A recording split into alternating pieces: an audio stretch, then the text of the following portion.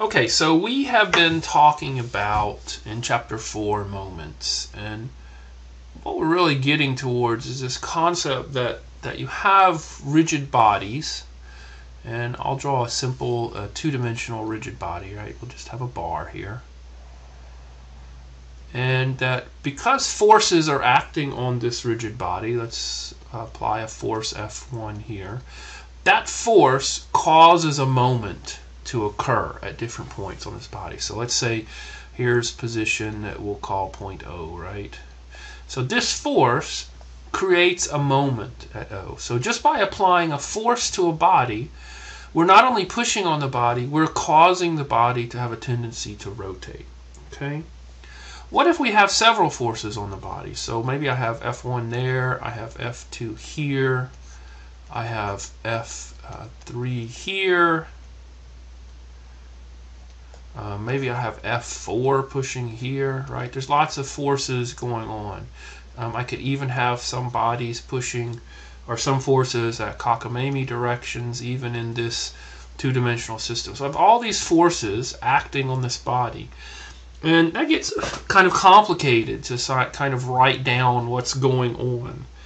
So what we'd like to do is we'd like to be able to get rid of all of these forces and just replace it, right? So we'd like to replace it with a single force that has the same effect on the member. So let's review. So each of these forces, F1 causes the member to try and move up or down, but also tries to rotate the member. F2 tries to make the member move, or the rigid body move. It also tries to rotate the rigid body. The same for F3, F4, and F5. So we have to account not only for the total force on this rigid body, the same way we did in chapter 3 to account for the total force on a particle, we have to account for all of the moments that are being generated by all of these forces when we replace all of these forces with a single force. So we call Fr, the resultant force, just the sum of all the forces, right? So in this case, that's F1 plus F2 plus F3 plus F4 plus F5. And of course, I drew one of them in a strange direction, so we need to keep track that this is vector addition, even though in 2 dimensions it'll be really simple, right? Then we need to say, look, we also have a resultant moment. So we have a resultant moment, and that resultant moment is nothing more than the sum of the moments. So this is the resultant moment at O. It's the sum of all the moments at O. And if you think about it, there's a moment at O from F1. There's a moment at O from F2. There's a moment at O from F3, moment at O from F4, etc., etc., etc., right? So here's our sum of moments. And so once we've done that, we can take the same member and say, I'm going to redraw it. And I'm going to redraw it without showing all of those forces. I'm just going to show what the result of all of these forces is. Well, right here, I have a force. That is the resultant force. And I have a moment. And that moment is the resultant moment.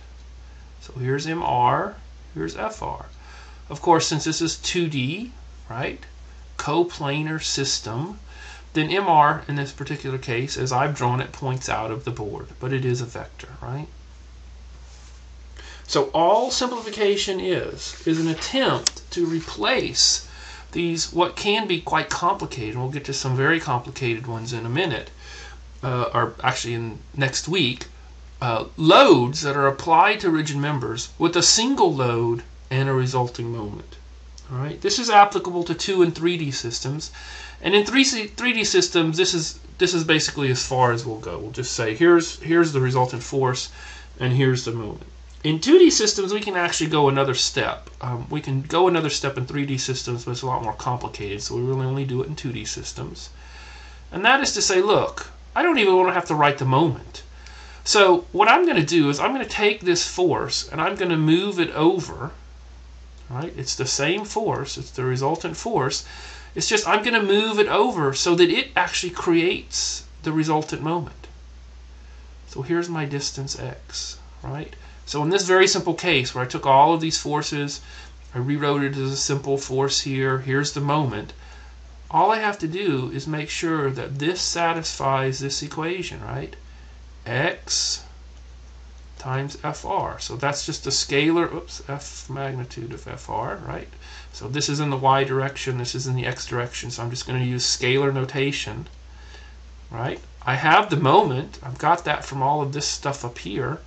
And I've got Fr, I've got that from all this stuff up here, so all I have to do is calculate x. So I can replace all of these forces with a single force that does exactly the same thing to the rigid member. That's what simplification of a force and couple system is all about. Now, again, next week we'll look at more complicated systems. For those of you who are kind of yelling right now and say, well, Dr. Davis, you have this F5 force right here, so this force wouldn't necessarily be vertical. You're absolutely right. In reality, I'd have some component pointing this way, but I can decompose that into a component that points this way and this way, right? The component that points in this direction never did create a moment around this point. So it's just this component that I'm worried about. Or you could say that in this particular case that I've drawn, the magnitude of F5 is 0, and we're dealing only with forces in the y direction. Again, next week we're going to do something a little more complicated. The book and the sections that you need to read in the book are 4.7 and then 4.8, okay? And primarily thinking about coplanar force systems, okay? The book also continues in 4.8 to something called reduction to a wrench. And that's doing effectively this type of analysis, going from this to this, but for 3D systems. And that's a lot more complicated. Conceptually, it's not that much harder, but mathematically, it's a little more complicated. We're not going to worry about that in this class. So you don't really need to worry about actually being able to reduce something to a wrench. But go ahead and read the section so at least you're familiar with the terminology. I'll see you in class.